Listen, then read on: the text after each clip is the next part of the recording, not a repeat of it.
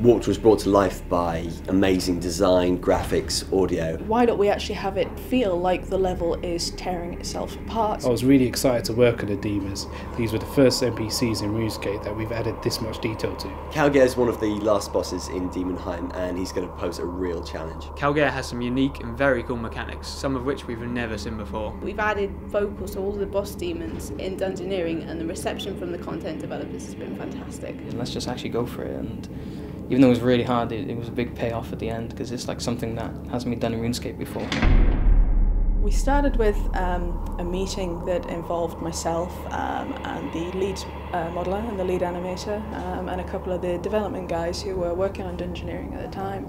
And our focus was, how do we make the warped floor look awesome? And we really wanted this floor to feel like there was some really malevolent force bearing down on it. So, you know, let's have all these stones that look like they've exploded out of the walls, and the floor's got cracks, and you know, you can maybe see this demonic light coming through it. You know, to really push home the fact that, you know, this whole journey that you've been on through Dungeoneering is really leading down to something epic. The demon princes were a particular passion, because, you know, it's not often you get to design these kind of really big, epic looking demon guys. So we had to kind of consider the balance of things like, do we make them look more animalistic? Do we make them look more intelligent? And having spoken to the content guys who know a lot more of the lore and the history behind them, they were like, you know, no, demons are really intelligent beings, you know, maybe even more intelligent than humans. My concept's just a drawing on a flat piece of paper. So for me to sort of watch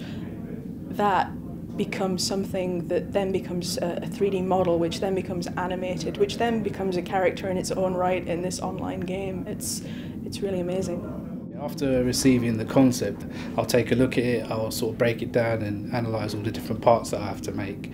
I'd also get animation involved, I'll get them to look at it, and they'll tell me if there's any certain areas that I'll need to build in a certain way for when it's being animated. Like, for example, I might have to add extra subdivisions into a certain area that would give it a better smooth rotation or movement.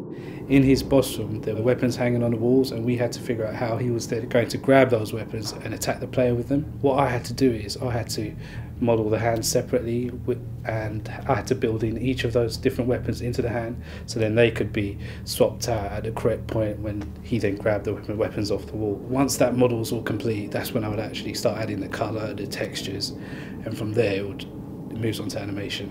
The first thing we do when we're given the model is we give it bones so we can make it animate. We then discuss what kind of animations is needed for this demon, for example. This demon actually jumps and flies across this little trench. We can't film ourselves do that, so and we just find birds and see how they do it, and then I'm trying to imagine it on this big demon guy with these wings, trying to carry him across this thing. So then just sketch out the whole scene and try and see where we're going from there.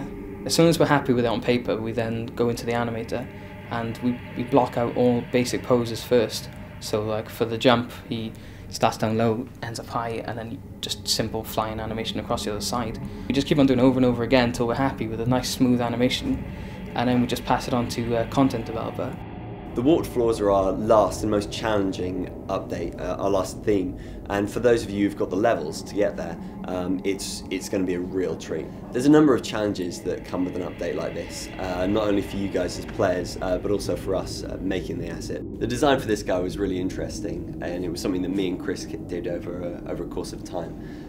You may have noticed from the last video that combat doesn't really suit me, so I handed it over to Chris, who fleshed him out, added some attacks, and really made him his own. You may have noticed all the demons in Dungeoneering have titles. Kalgair is the Warmonger, which is why you'll find him right at the bottom of Demonheim in a room surrounded by massive tier 11 weaponry. You thought the Primal two-hander was coming, and you're right, but he's got a bigger one, and he's got a Sagittarian shortbow to go with it, so watch out, because this guy is a demon-sized weapon switcher.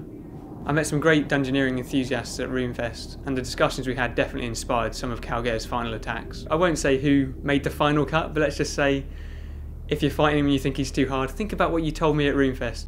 On the final build of Kalgair, when we were all happy with the gameplay, we moved on to the last thing, which was audio, and I myself did the voice for Kalgair. We had 5 content developers, one for each of the demons. Essentially we got them into the booth one by one to record their lines, which we got them to repeat lots and lots of times. Having vocals on all of the demons raised the enjoyment of the boss battle so much, because it was like you were fighting a real character. The further you go into the dungeon, the more sparse, the more weird the music became, and the area sounds were triggering randomly and just trying to freak you out a little bit. So essentially, the deeper you go, the further you're getting away from the surface, and the further you're getting away from a sense of normal reality. The Dungeoneering themes may be complete now, but that doesn't mean we've told the full story. You'll have to stay tuned for more information about the key people as well as the strange power.